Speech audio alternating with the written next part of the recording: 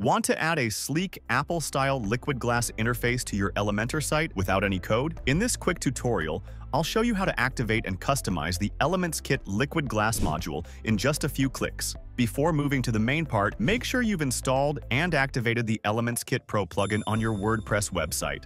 Once done, first, go to your WordPress dashboard and navigate to ElementsKit modules.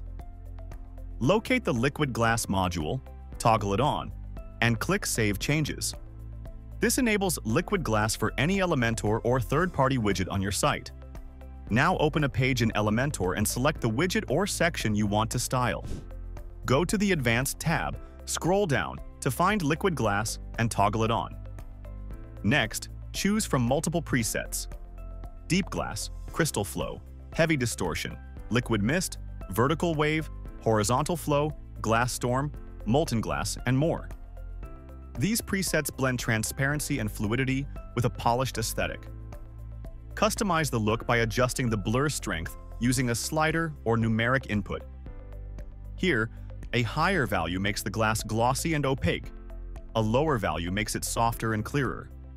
Next, enhance depth with shadow presets. ElementsKit offers 10 ready-made shadow styles, plus a custom shadow option so you can tweak manually. These shadows help your glass layers appear layered and realistic. And that's it! Your Apple-style liquid glass interface is ready.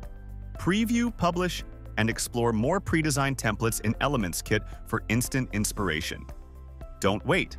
Install and activate ElementsKit on your site today.